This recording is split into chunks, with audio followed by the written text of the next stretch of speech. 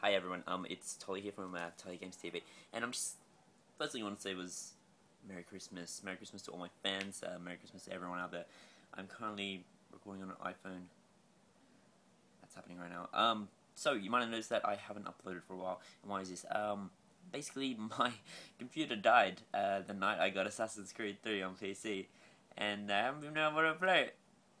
So it died, and it needs a new it needs a new motherboard. That's what I need to get. And basically, I don't have the money since it's Christmas. But as soon as Christmas is over, I'll pay out the $100, get it fitted, and computer's back, and I have all my videos back, and I will upload everything straight away.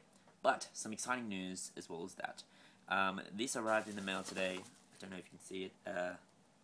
It's a game capturing. It's a game capturing mechanism, and basically, yeah. Wait, if I can. Okay, here we go. It captures all stuff from consoles, so like N64, PS2, PS3, Wii. You know, all the stuff that I play on consoles, I can now capture and record and upload for you guys.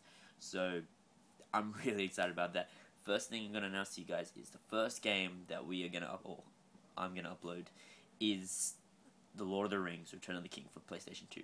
Now I have to say this is one of my favorite PS2 games of all time. Like, I don't know why, it's just it's like one of those tie-in movie games that are just amazing. So I'm going to be playing with Case Visual. We're going to go through the whole game. We're going to go step by step as the movie would. It starts with the two towers in this game.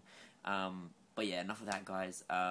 So Merry Christmas, have a Happy New Year, and I guess I will see you next year, in the new year. See you later, guys.